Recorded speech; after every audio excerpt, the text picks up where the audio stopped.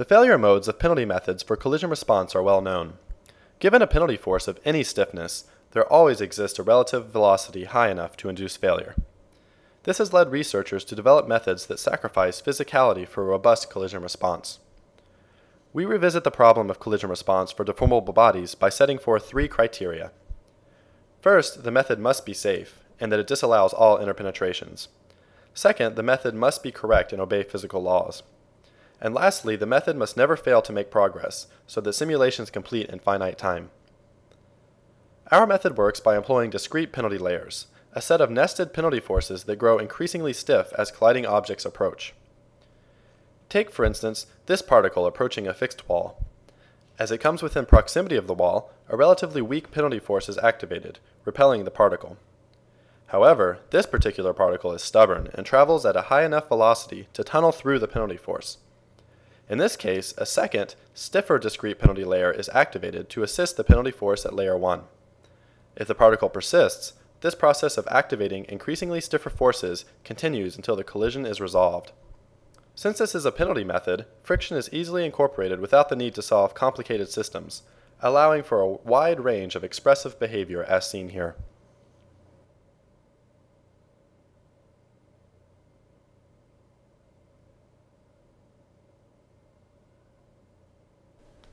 In this simulation, we prescribe a cannonball to fly into a sequence of densely hung curtains.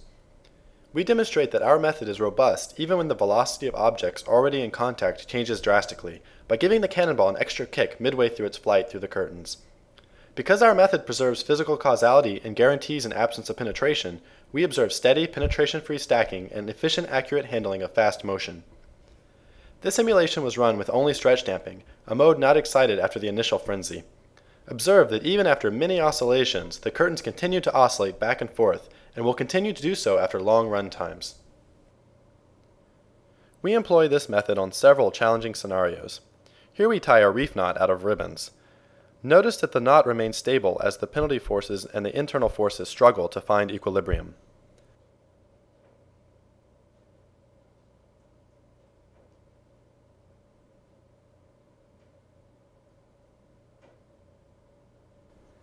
Even after yanking the knot tight, the cloth remains artifact-free and ready for more simulation.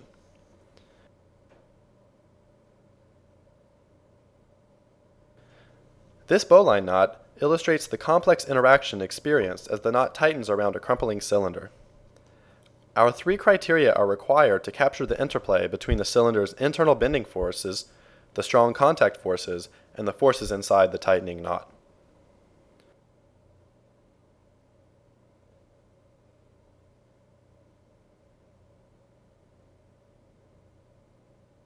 By using proximity-based penalty forces, our simulations can run even with extremely sharp edges and corners.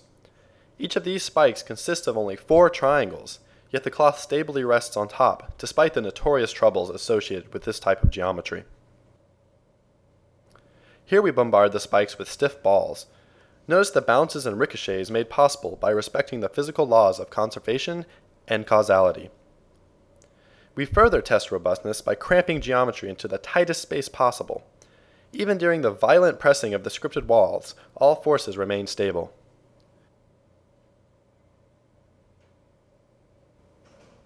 We compact the bunny into the smallest width the geometry allows, with no instabilities.